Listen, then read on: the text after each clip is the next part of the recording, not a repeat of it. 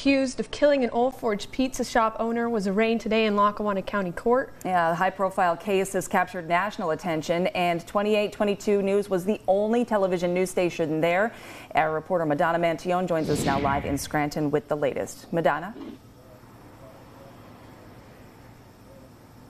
Court appearance comes 3 months after 37-year-old Justin Schuback of Old Forge was arrested and charged with killing 58-year-old Robert Barron Sr. in January of 2017.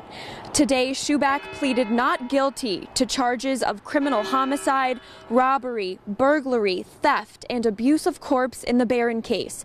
In March, Schuback was taken into custody at his Old Forge home more than 6 years after Barron was last seen at Gigerelli's restaurant in Old Forge.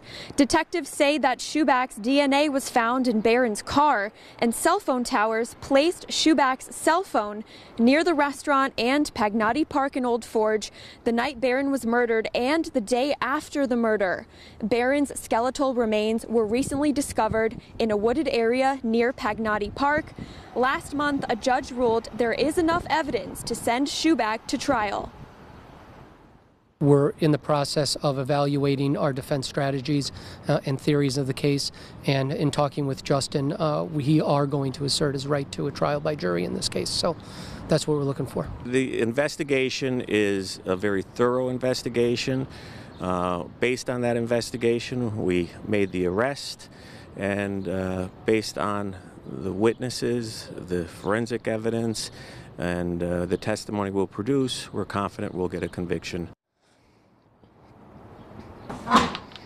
A pretrial conference is scheduled for December 15th, and the trial is scheduled to begin on January 15th of next year.